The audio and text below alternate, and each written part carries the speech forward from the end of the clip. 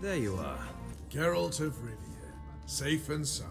Just when I was starting to miss you. This is a review for The Witcher 3 Wild Hunt.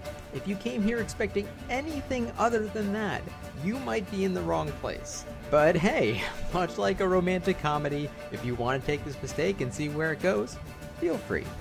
In this world of The Witcher, it is a time of war, the Nilfgaardian Empire invading the Northern Realms after weakening their resolve, mostly by assassinating their kings.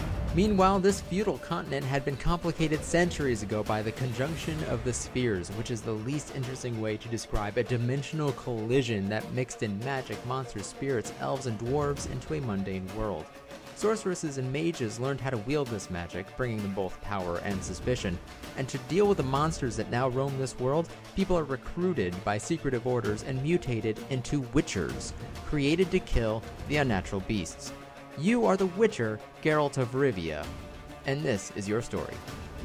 It's not just your story, though. It's also the story of Cirilla Fiona Elaine Rhiannon, also known as Ciri, yes I know, Geralt's somewhat adopted daughter and the center of a prophecy that affects the entire world, and possibly multiple worlds at that.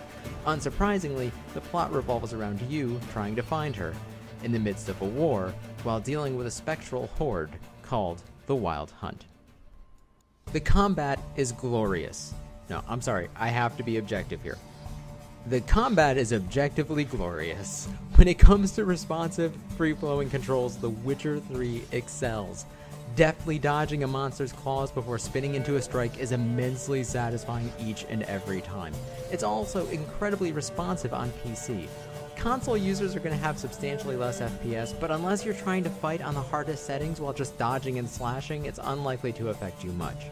The basic combat system is intuitive enough, dodging, blocking, and attacking with your sword. You can easily get through the game on lower difficulties with those three alone, and it's much easier to grasp than the start of Witcher 2. Managing your stamina, the yellow bar in the upper left-hand corner, is likely the most awkward part that new players will run into. The key thing to remember is your stamina affects your ability to use magical abilities called signs, but it also affects your ability to block.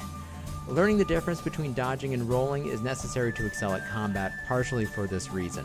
Rolling delays your stamina recharge, but dodging is more of a sidestep and not always viable. Getting the hang of this balance is oddly rewarding, if somewhat trial and error. Targeting is also important, and by default is a soft lock system. If you're moving, regardless of your camera view, it will target whatever you're moving towards. If you're stationary, it targets the nearest enemy, which changes as the enemies move, so be aware of this, or it can lead to a leaping strike in a sudden direction you never intended. You can lock onto a singular target, but as it also hijacks your camera to keep it in view, it's a quick way to get ambushed in a crowd if you're not careful. The complexity of the system is very much opt-in, though it gives you a dizzying array of potential combat loadouts. Use an Axii sign to stun an enemy or make them fight for you. Use a Quen sign as a damage-dealing shield or to convert damage into health. Use your crossbow to down a dive-bombing griffin. These are just a few examples. A vast number of useful bombs and potions are included as well, and 3 Witcher School specializations have their own benefits for whatever playstyle you prefer. Allocating these ability points after leveling is not entirely intuitive, however, and some new players may not realize that you don't necessarily have to take the first tier of a specific skill to level up the second, third, or fourth. In addition to combat, investigations require you to engage your heightened senses, to look for tracks, bloodstains, hidden objects to find who or what you're looking for. None of it is complex, and it helps more for immersive purposes than anything else. A Witcher, Geralt of Rivia in particular, is an incredible tracker, so this adds another way to step inside his world, and the audio effects of hearing distant threats are very well done.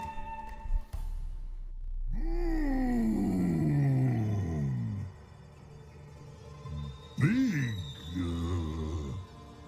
this like. Wow, truly great story.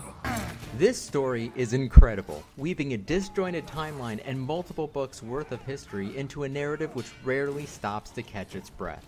Witcher 3 has the unenviable task of wrapping up over a dozen character storylines, both past and present, along with the fate of the entire world in one game. This can sometimes result in an imbalance between exposition and gameplay, yet it creates emotional moments between characters without the presumption of past knowledge of the series, and still has to be light enough to keep people moving through. At its most basic, it's a father searching for his daughter, but with each new unexpected reaction, the characters become very much three-dimensional. This complexity sets up emotionally powerful scenes later on and almost always hits the mark.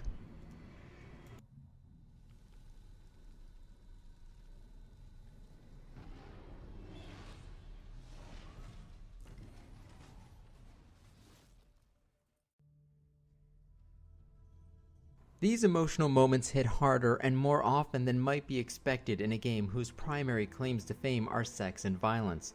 Beneath the gritty, bloody world of which there are constant reminders, this narrative is very focused on how we as humans react and interact with one another when everything's gone to hell. The character animations are realistic yet subtle, especially in facial expressions which can hit you at unexpected moments. The voice acting is on point, most surprisingly for Geralt due to the character's limited range, but it's consistently dead on. The best thing you can say for a game's voice acting is that you don't notice the skill because you just fall into assuming they're the character. That's the case here. It's easy to take the brutal world of The Witcher and expect the shock value alone to carry you through. It's much more difficult to trust the player to become accustomed to that brutality, then search for the vestiges of humanity within it, even as the game continually gives you reminders of the futility of your task. Intolerance and fear are the insidious foes in The Witcher, and you fight them every step of the way. No side is perfectly pure and everyone has their own demons to deal with. No matter what side you're cheering for, there's a doubt in the back of your mind, an inherent distrust or fear that this could all go sideways at any moment. It adds risk, and more importantly, seriousness to every decision you make.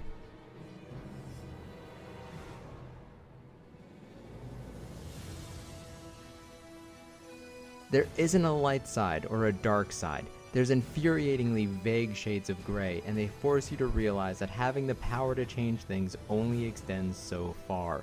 Even worse, it makes you think that you might not be the best equipped to make these decisions at all. For a main character pushing beyond his own code of neutrality for the people that he cares about, the game teases you by making it seem like you can give everyone what they want while making it impossible to do so. The Witcher 3 is brutal, emotional, funny, and lighthearted. It can be alternately inspiring and overwhelmingly tragic. Plainly stated, it is a new high watermark of storytelling in gaming. The options available are fairly extensive. If you're on PC, then you'll be able to find a setting that works best for your rig without sacrificing too much.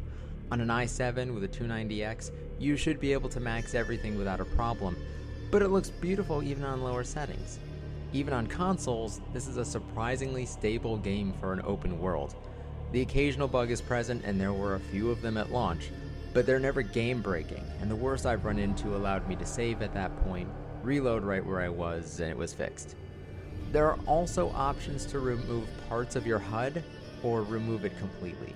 These options might seem extraneous, but it really does add to the sense of immersion, and I highly recommend it once you become comfortable with the controls. Just don't turn it off completely, or it hides your conversation options as well. Overall, I can't say enough good things about this game, so I'll cut it short here. But enjoy the rest of the video and hopefully you give it a shot.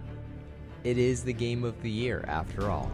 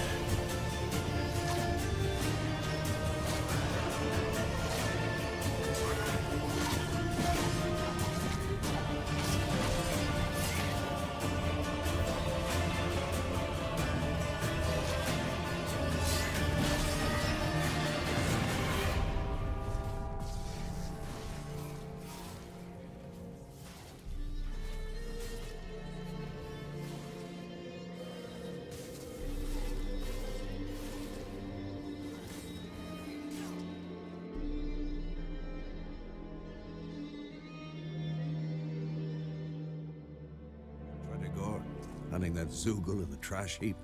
You spent half the next day bathing, scrubbing yourself. How can I forget? You ever gonna stop bringing that up? Once fought a Zoogle up to my waist in sewage. A Zoogle cropped up in a... I beg you, not another word about Zoogles. Guess it's high time I got to work. A bit more enthusiasm, Witcher. You know, you just might enjoy yourself. Yay. Can't wait.